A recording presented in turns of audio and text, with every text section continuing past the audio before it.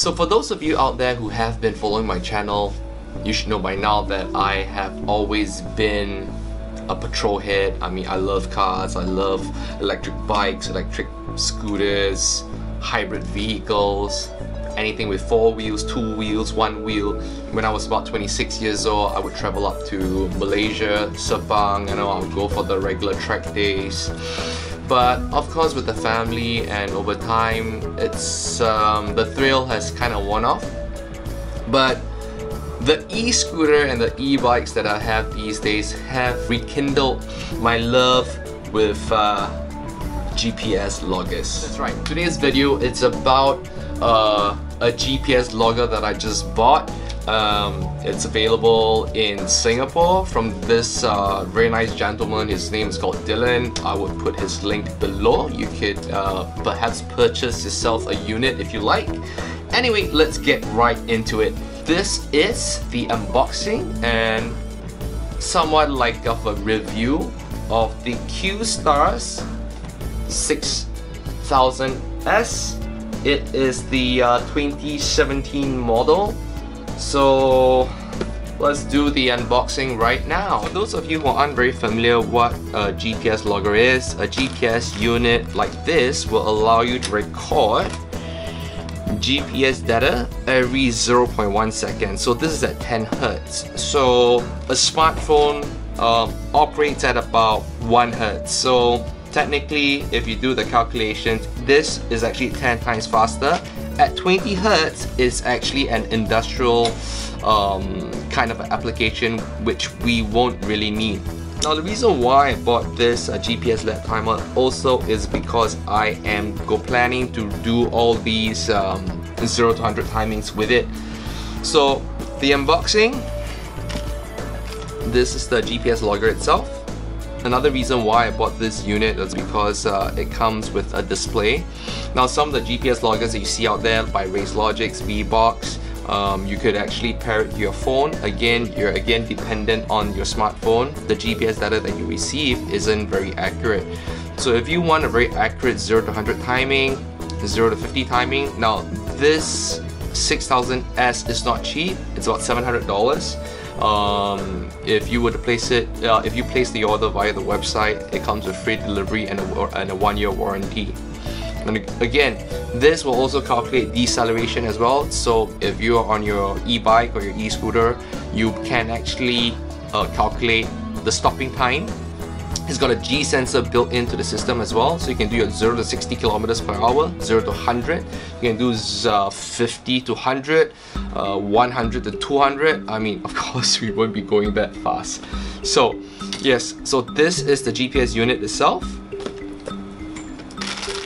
I bought the 3M mount, so I could just mount it somewhere, you know, on the handlebar, but this is just way too big, so this would be useful if you ride a motorcycle. What I have though is something that is very relevant. In my case, the application that I bought this unit for, I will mount it on my handlebar and I will then be able to read the timings of this particular unit. A unit like this takes away the hassle of having a GPS dongle because you want the unit to be able to relay the information almost immediately. Again, with a smartphone, the readings will not be as accurate. Okay. Inside the box, it comes with, wow. So inside the box you have, well, it comes with an antenna as well. So you can actually mount this. I would say if this is going to be inside the car, you could actually, there's an antenna jack here. You could just screw this in and you could just mount it outside of your car if you like. It comes with a suction cup mount as well.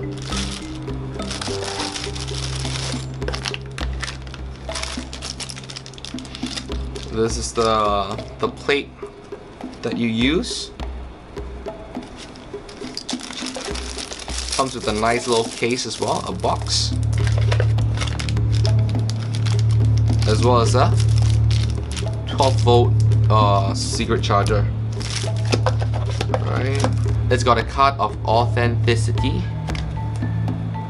with a serial number to make sure that what you bought is actually legit. and it comes with a software. It only runs on a PC, so make sure you have a Windows laptop. Alright, and this is the quick start guide. Okay, it says here, install external GPS antenna. It's an optional accessory, only if you need it. Now let's power up the unit. Nice. Okay, let's see if you guys can see this in English. We are using metric. The time is we're in Singapore, so that's +8.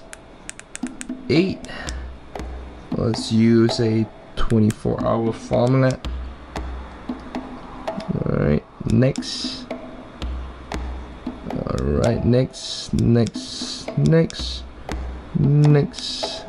is designed to use on racing tracks for safety purposes. Do not operate on ordinary road, of course. So let's go right into drag race. Whoa, 0 to 100.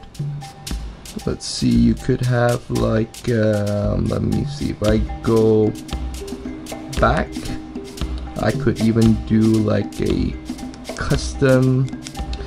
Oh wow, so I could change 0 to 200, 0 to 60. I could even add, wow, start at what kilometer and at what kilometers per hour. Wow, I am liking this.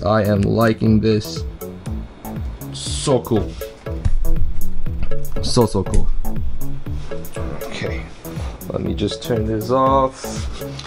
So the QSTARZ 6000S, it's got the most essential feature that I'm looking for, which is the different parameters from 0 to 60 kilometers an hour, 0 to 100. It has this deceleration timings, because it also has this what we would call a G sensor. Like as you can see over here. The QSTARZ 6000S is also rated to IPX3, so it's actually water resistant, perhaps splash proof. Definitely not shock proof, as in I can't throw it, but at least it has an IPX rating as well on this particular unit. So if you want to do a drag in the wet, you can use this as well. Wow, too bad they didn't have this 15 years ago. Well, maybe they had it, but you know, definitely not like in an interface like this, which is so straightforward. You know, putting parameters like 0 to 100. Oh man, wow, it's just so intuitive, this interface. Love it. It's got about 4 gigabytes of memory, so you could store up to about, let's see, it says over here specifically that you could store up to 10,000 laps. And it's got a 10-hour operation time. Now I guess the next thing that you would be asking me is this an overkill for the application that I'm using it for, which is perhaps an e-scooter, perhaps an e-bike? I would have to say yes. But on the flip side of things, is this the most accurate way? 100% so. Why? I mean, you can choose to argue that it might not be 100%, but I would say it's close to 100%, because this is actually for race use only. So next time, if you watch any of my videos and I'm doing like a 0 to 100 timing on an e-scooter, rest assured it's gonna be accurate, or at least the timings or the measurements will be taken by the QSTARZ 6000S. I will be using the QSTARZ 6000S for all my GPS timings, speed timings. I'm actually using one of those devices that hardcore track junkies use whenever they go for their track days. Oh, another thing about this QSTARZ 6000S, if you bring this to any track in the world, it will actually recognize the track layout and they will be able to tell you which track you are at, like the Nürburgring. So if you have time, check out the QSTARZ 6000S. And that's the end of my video. I hope you guys liked it, and if you haven't already subscribed to the channel. I will see you very, very soon. Hey, see this video? Yeah. Installation of gimbal.